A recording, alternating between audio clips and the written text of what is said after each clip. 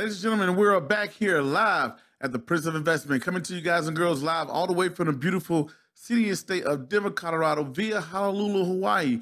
If you haven't done so already, please go ahead and make sure you hit that like, subscribe, comment, and share button.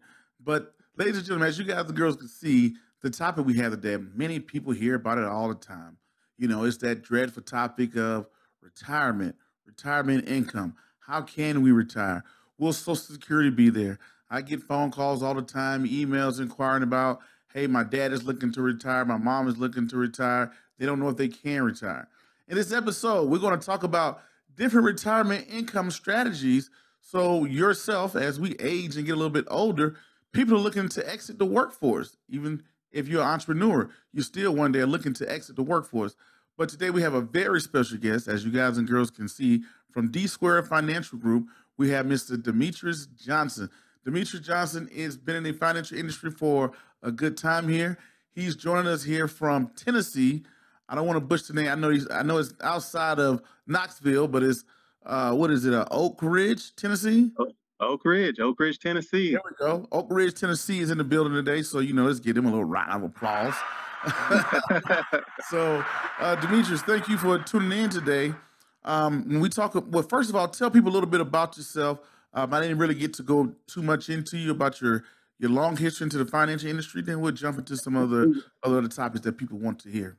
Yeah, I've kind of run the gambit of the financial services industry. I started out, I'm 45 years old, just turned 45 just this year, and I started out in the industry back right out of high school. I took a very non-traditional route to financial services, got my securities licenses at a very early age.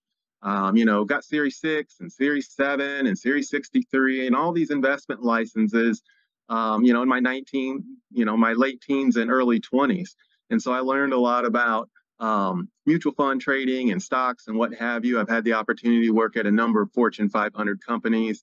And most recently, I've helped with the state treasurer with a program that just launched this year, the Colorado Secured Savings Program.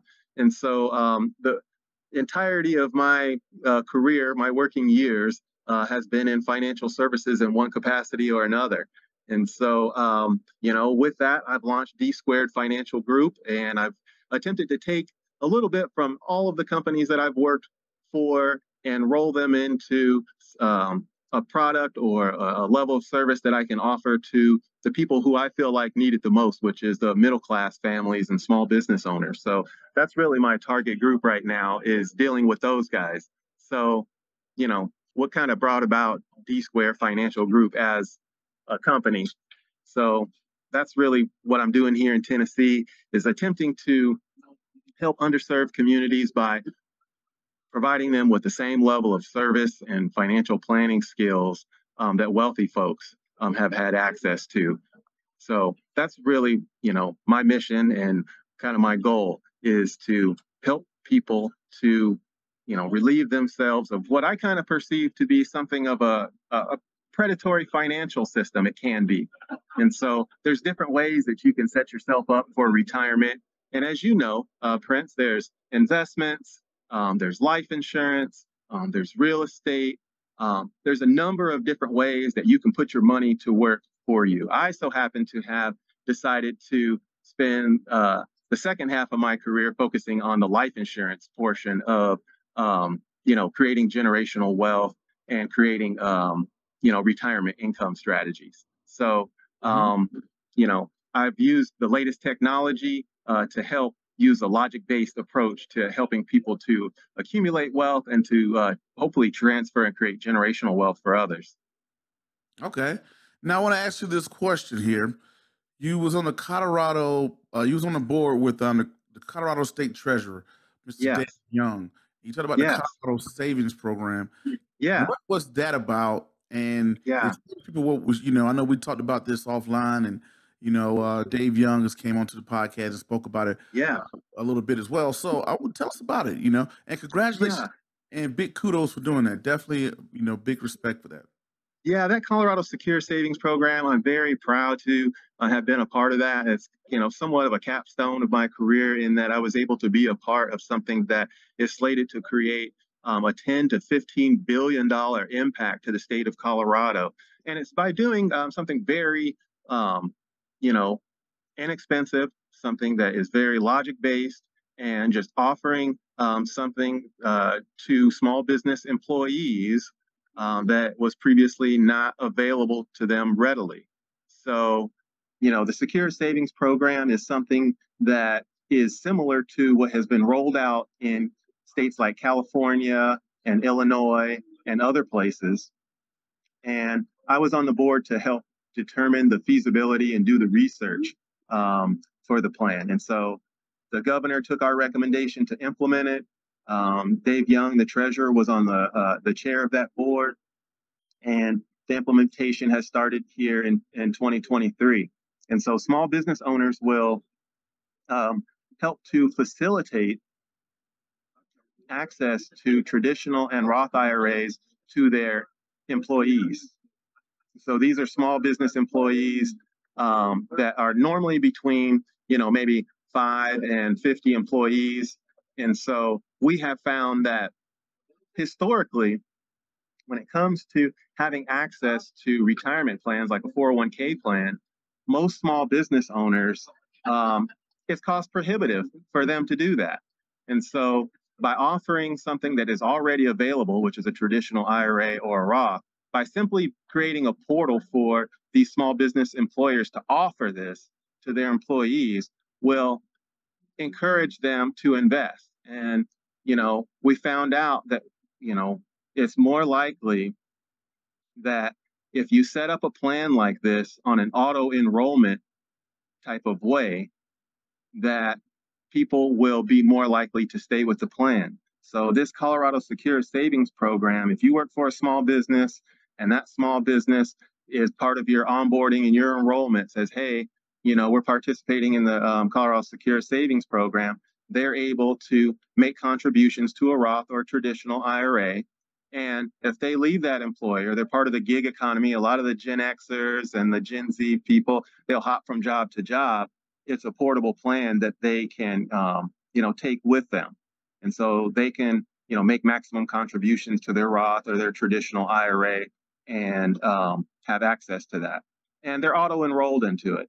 And so we found that people are 15 times more likely to stay enrolled in a plan if they are auto enrolled in it. So if we begin with the assumption that everybody wants to plan for retirement, that's what kind of drove that auto enrollment functionality. So they can elect out of it if they want to, but it's just assumed that you do want to participate and make some contribution to your retirement.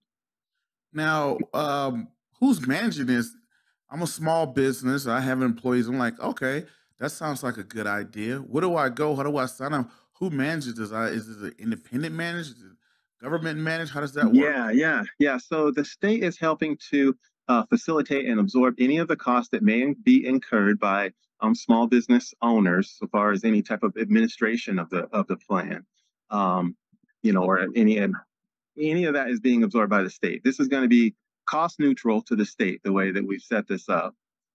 We have hired, money managers that will be managing the funds that will be offered within the plan.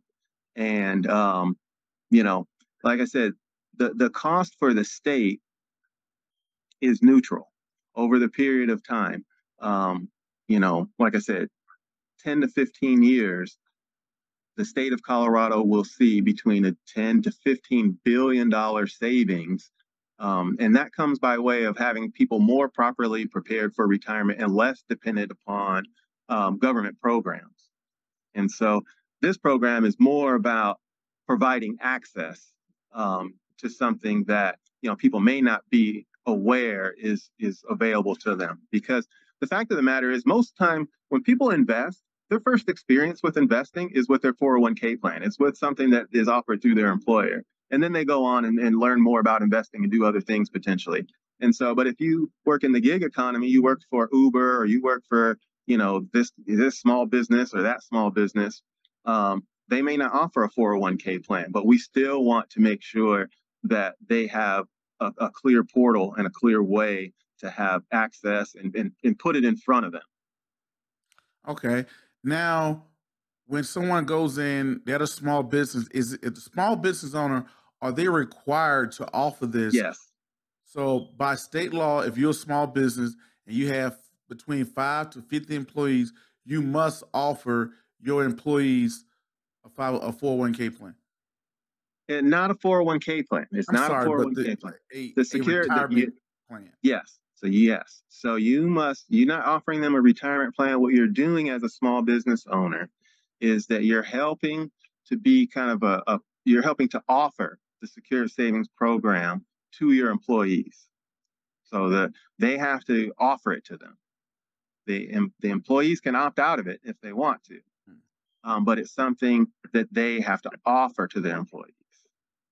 So, but it's mandated that they offer it to their employees. Okay, so they don't have to do any matching or anything like that. They just have to No. say, hey, when you hire No. someone, you must at least offer them this saving plan. And inside that savings plan, is it just like a traditional Roth Yep. 401k type plan where you have your indexes, things like that? Yeah, it's just like it's a normal Roth IRA account that they can open, or a traditional IRA account. And they can actually use this account to roll over 401k assets from previous employers. So if they've got a whole bunch of 401ks kind of lingering out there from old employers, they can just roll it into, a traditional IRA, and, do other things with it, pool it all together, and have those assets work for them, and use it as part of a plan, because you don't want to have your retirement assets kind of lingering out there. You talk to Dave Young, and he also is in charge of another aspect of the Treasury, is that unclaimed property. And so, and so you don't want to have your 401k assets out there just lingering. And so, the Secure Savings Program is a great vehicle to roll over assets into as well. Now, that's the most, one of the more recent things that I've been focusing on. And there's another component that I'm looking to add to that program potentially. And, being on this podcast, you guys are kind of the first ones that will be aware of this. Okay. But, there is a system that my firm has set up, and it revolves around another portion of retirement income. And that has to do with, everybody talks about investing, but life insurance is also something that can be used to help create retirement income. And that can come in the form of, permanent policies, whether that's whole life or index universal life. And, there's always conversations out there, it seems like, as to whether you should have investments or whether you should have life insurance. Well, the answer is you should have both, right? Mm-hmm. So, when you have proper coordination of your assets, whether that's your investment assets, your real estate assets, your life insurance, and others. And I throw life insurance in there as an asset because whole life and universal life, the cash value that is accumulated within those policies, while not an investment in and of themselves, is an asset and is part of an asset class, and it's part of a guaranteed asset class. Okay. And the reason that it's called a guaranteed asset class is because the cash value within life insurance is not subject to loss. Okay. And so there are dividends that are paid on both index universal life and on is this going to be life. something like a IUL, index universal life policy? Yeah, so there are IULs, which are indexed universal life policies, which track various indices. And then there's also whole life. And so whole life is a dividend-based growth, whereas index universal life is index-based growth within a life insurance policy. And so both of these tools can be used, especially in a high interest rate environment, which we are currently in, to help rapidly accumulate wealth, and not be subject to any of the risk of the market. And so, again, the question is not whether you should have investments or life insurance. The question is, how do you properly coordinate the two together to generate the best outcome, is my opinion with those two things. And so you have one bucket of money where, you're doing your investment management and your portfolio management, you got your 401k, and you've got, all these stocks or exchange traded funds or what have you. but then you also are able to take advantage of a rule. And I think it's tax code 7702, I think is what it is. And it has to do with modified endowment contracts. And when you overfund a permanent policy, when you pay more than the premium, you are increasing the amount of money that is going into the cash portion of the policy and is accumulating dividends. You're accumulating cash more rapidly because, like right now, whole life is paying about 5.75%, maybe 6%, which is a good dividend rate, especially considering that none of that money is subject to loss and it is liquid. So throughout retirement, if you overfund these life insurance policies or you structure them properly, it can be another pool of money that you can draw from as income in retirement. There are living benefits with life insurance, and there are many, many living benefits. But for the purposes of retirement income and wealth accumulation, the ways that you can take advantage of cash growth within permanent policies can help supplement your retirement and can help provide stability to some of the risk that is inherent with your investment portfolio. So, the fact that you're not going to lose money out in the cash in your life insurance policy, and it's providing a death benefit, can help, protect you against the fact that some of your investments might be out there, in a situation where you could actually lose some money. Okay, now I got this question to ask you. You stated about this earlier. You said you want to teach people, common folks, about the way the wealthy invest and strategies that they use. What are some of the ways that the wealthy invest and strategies that they use versus common people? Well, I'm going to tell you. And again, I don't want to be on my soapbox about life insurance, but so far as creating generational wealth, life insurance has been around for quite some time. And, I work in primarily disadvantaged communities, and life insurance has not always been available to everyone. And so I want people who are, especially disadvantaged when it comes to the amount of time that has been allotted to them to create wealth. I want to use these wealth strategies, like using cash value life insurance policies, to accumulate wealth and provide stability within their retirement portfolio, how to coordinate your assets, how to reorganize your finances in such a way that you maximize the outcome. And that is what the software that I have had designed and the software that I use with my clients and make available to them, that's what it helps to do. I've taken the software that I used as a financial advisor, and I've talked to the developers of that software and had them create something that allows me to apply exactly what you're talking about, wealth-based strategies to middle-class folks. And each situation is so different. And how does this software work? Break down this software. What does this software do? I'll tell you. There's two primary components to the software. One is the debt-free life portion of the software, which takes a look at someone's entire debt situation. And I don't know if you've heard of the various ways of paying down debt, whether that being the snowball or the avalanche method, where you pay the highest interest rate or the biggest balance or what have you. So this software looks at those ways of paying down debt and allows you to toggle between the two to determine which one is best for your situation. So it does that for one.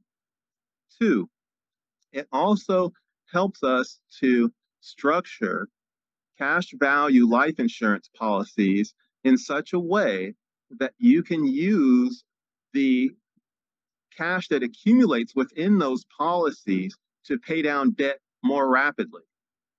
Okay, we're doing something that's somewhat unique in the industry. I won't say unique in the industry, but has been reserved for wealthy folks, I would say, in the past, in that, as you build cash value within these life insurance policies, you can take loans against those amounts as well. And you don't have to qualify for those loans, and they're very flexible loans. And you can what they call bank on yourself, or there's a concept that's known as infinite banking. And so, whatever you want to call it, there is definitely a way, a means by which that you can free yourself from financial burdens by accumulating cash value within life insurance policies. And while doing that, also, I want to make sure I toggle this. Your yeah, software essentially take someone's debt hmm and use a functionality to show, hey, which you put in all your debt and tell you which debt to pay off first to make you debt free. Did I get that right, correct? and that's correct. But what it also does is it takes a look at what you're already doing, because sometimes when people have mortgages or they have credit card debt or what have you, they might be over, they might pay more than the minimum. Hopefully they're paying more. And so we take a look at all of that, where they might be paying more in their mortgage, where they might be paying more, on this bill or that bill, student loans and what have you. And we do an analysis and we say, well, how do we restructure the dollars that are already available in such a way that we do the two things that I was talking about, which is pay down the debt and accumulate cash. So it's the way that I like to coin the system is to a debt to wealth program. You kind of want to flip things around in such a way, because we're such a consumer driven society that the majority of us have a negative net worth. Everybody looks at their house as an asset, and it is. There are ways that, again, using our software, that you can free yourself from even your mortgage. Most of our clients are seeing hundreds of thousands of dollars worth of debt taken away in 7 years or so, it's simply by reorganizing their finances, because most people that own a home have the means by which to free themselves of debt simply by reorganizing their finances. And we help them to do that. Okay, so essentially, it's more like a financial planning tool of taking a financial picture and telling you the best approach Yep. to getting to from point A to point B. Exactly. And people, they tell us their goals. They say, hey, this is where I want to be. I want to have $1 million. I want to have $2 million by 65. And what we're able to do is pressure test our plan within the second part of our planning software. There's a second component to it that allows us to run what's known as a Monte Carlo scenario.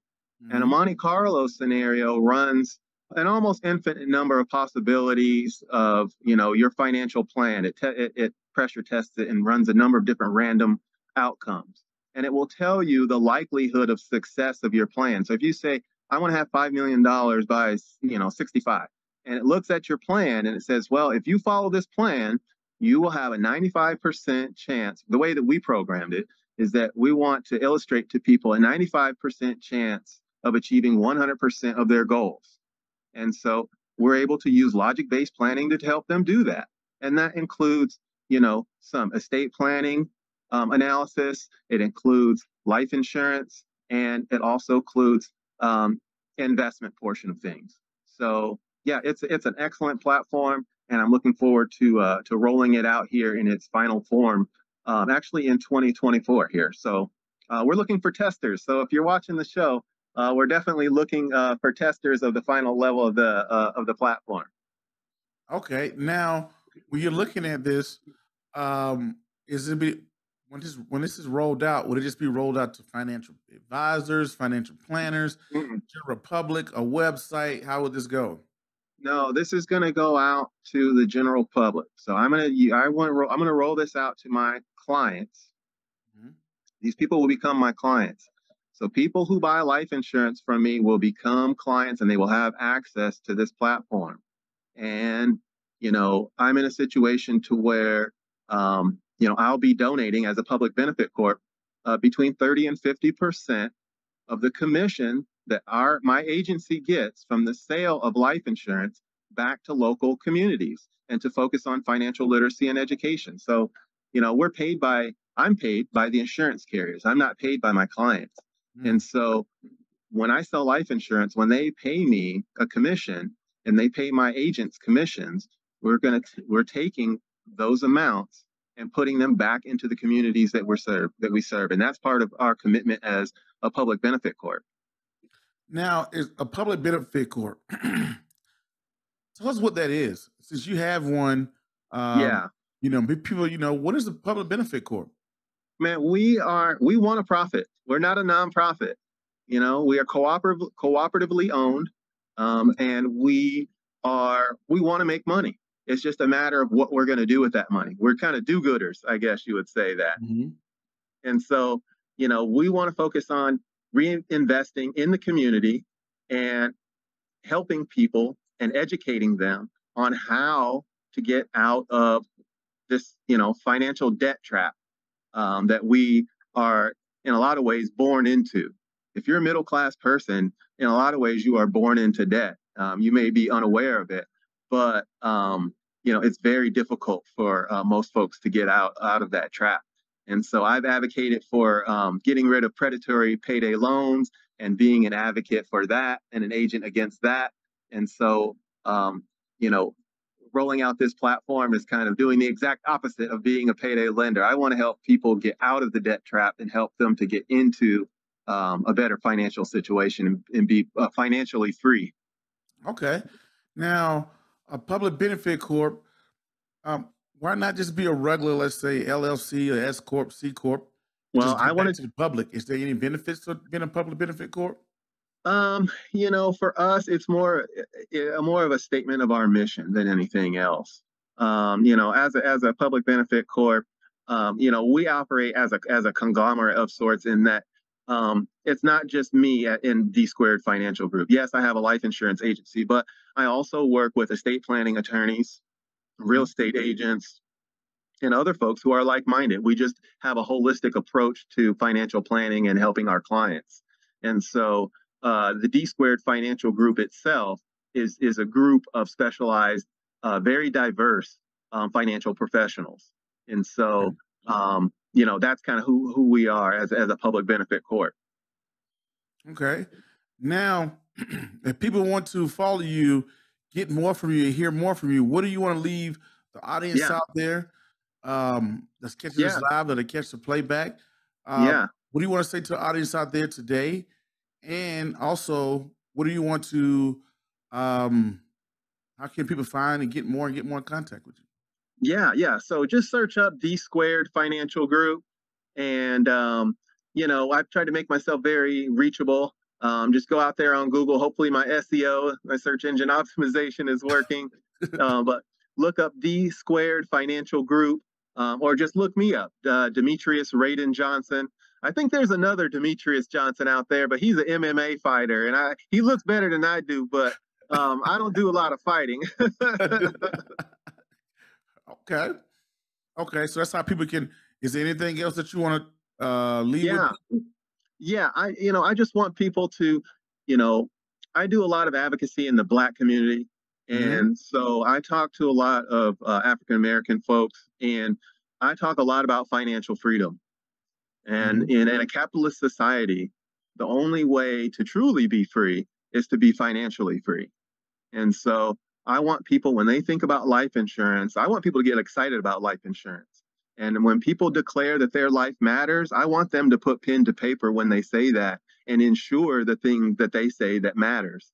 And so, I don't want folks in the Black community to discount their lives by underinsuring themselves.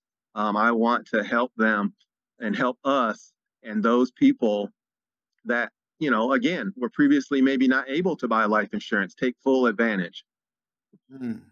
Okay. Well, Demetrius, definitely thank you for stopping by. Definitely thank you for stopping by today. Definitely was good to have you on. And we definitely got to check back in with you again, okay? Oh, yeah. Well, I'm definitely available. I love to further the conversation. It's been great talking to you. And you have a good one. All right. Ladies and gentlemen, into the next video, podcast, cartoon, or whatever else crazy you see me doing around the globe, this is the Prince of Investing. My name is Prince Dykes. Peace, be safe, I'm out, and thank you.